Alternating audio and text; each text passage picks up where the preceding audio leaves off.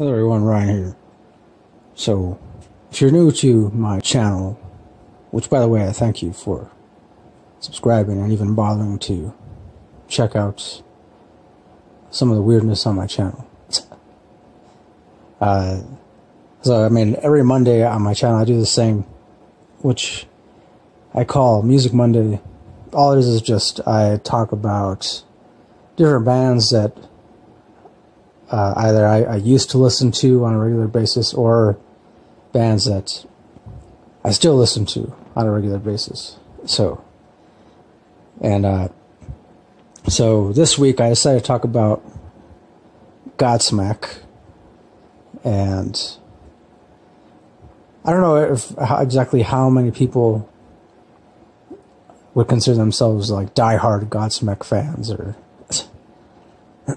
I mean, I guess for a time I was definitely a really big fan of Godsmack, of their music. I mean, because I discovered their first album completely by chance, I guess. I believe I had mentioned before in other Music Mondays, which that when I was a teenager I used to go to a record store, and it seems kind of funny that when I talk about that, you know, because even like in the past when I've mentioned record stores to like my niece or nephew, who are teenagers by the way, and I've told them that, you know, when I was their age, when I was a teenager, I actually had to go to a record store if I wanted to purchase new music. And it's pretty interesting to see the reactions on their faces. Like, they got these weird looks, like, you know, I mean, I guess because they've never been to a record store at all in their entire lives. So I mean, which I don't know. I guess that's kind of a sad thing. But yeah, anyways, I mean, so Godsmack was one of those bands that I discovered at my local record store back when it was still open, and when I was a teenager. And their first album, their first debut album on a major label, because I know they self-produced their first album and self-released it, I believe. And then eventually, I guess they sold enough copies on their own. They got signed to a major record label, and it was re-released. And I guess they remixed it, remastered it, and then I want to say included at least one new song or something. But I had purchased their debut album, which is self-titled, and I purchased it on cassette tape. That's right, cassette tape. And I listened to it on my Walkman, my Sony Walkman. Listened to it so many times. I remember because pretty much for most of the time when I was in high school, I walked home a lot. Sometimes I had to walk to school in the mornings, you know, or to school, or if not to school, then definitely I walk home after school. And it was a long walk. But I mean, it was definitely great exercise, that's for sure. But so yeah, I listened to Godsmack's debut album over and over. It was one of the albums that I would constantly listen to while walking home. And well, you know, I definitely enjoyed it. I mean, I liked that it had a certain raw quality. I liked like the kind of like crisp, like overly distorted, like chunky kind of riffs, like palm muted riffs. If you're not a musician, you don't know about the term palm mute. It's actually when a guitar player will, instead of allowing say like a chord to ring out, especially a power chord, instead of allowing a power chord to just ring out, what they'll do is before plucking a chord, they'll kind of gently place their palm over the strings and then pluck it, and then depending on how hard or how light you pluck the strings, that ultimately determines, you know, the kind of sound, the tone. And so yeah, otherwise, I mean, I don't know how else to describe it other than just like deep, chunky, heavy kind of riffs. But yeah, Godsmack was one of those bands, one of the first that I heard who would employ this technique, you know, on pretty much almost every one of their songs. And then, of course, when their second album came out, which their second album, I believe, was titled Awake. Yeah. It's been a while since I listened to it. On their second album, they really went with a much more heavier sound. And, I mean, I believe they even tuned the guitars down even more. And, yeah, I'm a big fan of their second album. And not that I didn't like their first one, but their second one is definitely my favorite Godsmack album.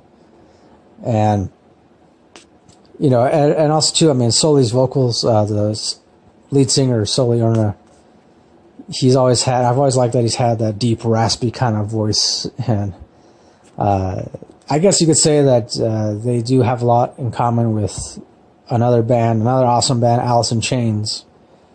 In fact, that's where they got the band name from, Godsmack, because there's an Alice in Chains song called Godsmack. And I guess it's kind of like one of the lesser known, or rather, not quite so popular Alice in Chains songs. And so, I mean, that's where they got the name from, Godsmack. And they've even openly admitted it in different interviews and whatnot. And, so, and then, I remember I've actually seen them in concert, only once, or maybe twice. I don't remember. I think, yeah, twice, but the second time I saw them, it was part of like this big festival. They didn't play for more than, like 25 minutes or something. Cause there's a lot of other bands, but the first time I saw them was, pretty much, I believe, honestly, when they were still touring in support of their first album. Yeah. Their second album hadn't quite come out yet. It was like at least a year, a half, I don't know, like 6 months before their second album came out. And I remember because it was the first concert I went to where I got to stand really close to the stage. I mean, really so close, in fact, that, you know, I could interact with almost every band member.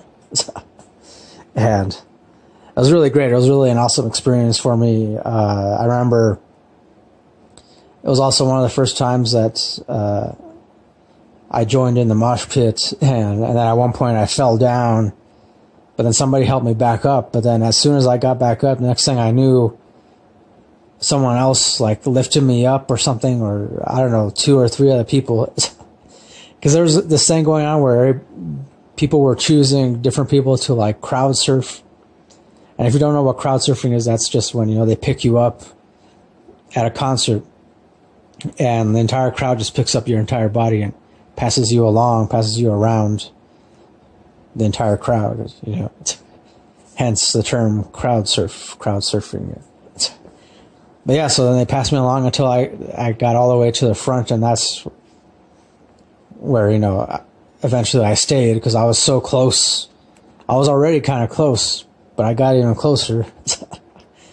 And so, yeah, pretty much for the rest of the show, I was standing just, you know, really like no more than a couple feet away from the singer. So, Soliana.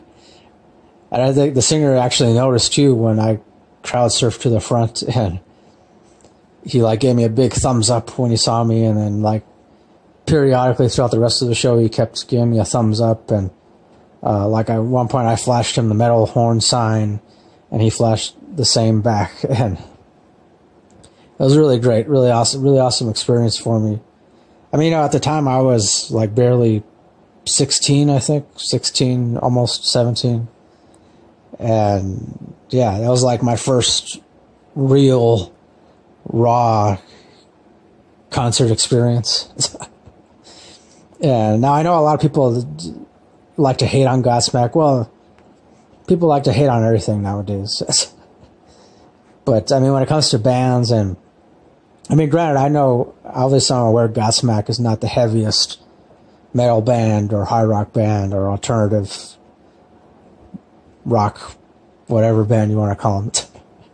I know that, but still, for me, growing up, as a teenager, and, I was learning to get used to all these different kinds of metal music, and they were one of the bands that I listened to a lot, and they really helped shape me as a music fan, but also as a musician myself. And it really, helped me to determine, what kind of music I wanted to play ultimately. So, yeah, I'm forever grateful for that, because, it's not just Godsmack, but other bands too. Bands like Godsmack, Metallica, Iron Maiden, Pantera, Tool, so many other bands that helped shape my musical taste and helped to shape my skills as a musician. And so I'm forever grateful for that, regardless of whether or not these bands will ever be aware of it. Now, of course, I am aware of Godsmack. They do have a new album out, which is titled When Legends Rise. I've yet to listen to all of it. I've listened to, so far, 4 songs off that album. And I gotta say, I don't really like it. I don't like it that much. I don't know. But it's not fair. Once I listen to the entire album, I want to do a review of it right on this channel, because I do also do album reviews. So, but yeah, it's so far for me, just based on the 4 songs I've heard, it's way too polished. But I respect the fact that that's what they wanted to do. That's the kind of music they wanted to make at this point in their career. They got that right. So, but yeah, let me know if you're a fan of Godsmack. What are some of your favorite songs by them? Or even if you don't like Godsmack, that's fair enough. And if you want to tell me, why you don't like them, or but nothing too hateful. Come on, it's like, I don't leave a lot of negative comments on other people's stuff, or obviously, to each his own. So yeah, that'll do it. This week's Music Monday, and thanks for watching. Thanks for listening. As always, till next time, don't forget, keep it real, keep on rocking, and peace.